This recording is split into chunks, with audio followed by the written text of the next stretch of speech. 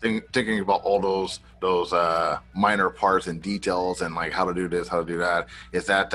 Yeah. Is that always you, or is that is that the artist side of you that comes out that has that voice that tells you to make sure all the details are right and put into certain spots?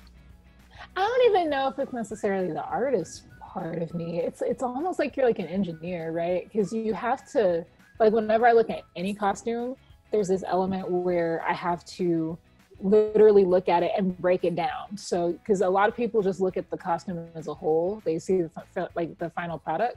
Right. But for me, it's like, okay, let's look at the hands. What are these gloves? All right, what are the different pieces on the gloves? What are these made out of? All right, let's move up the arm a little bit. Those are gauntlets. Okay, what shapes are they? How are they strapped on? All right, cool. Next, those are two shoulder pieces. How are those shoulder pieces connected to this breastplate? They like you have to break it down because otherwise there's no way you'll be able to make anything because you'll just get overwhelmed by an entire project.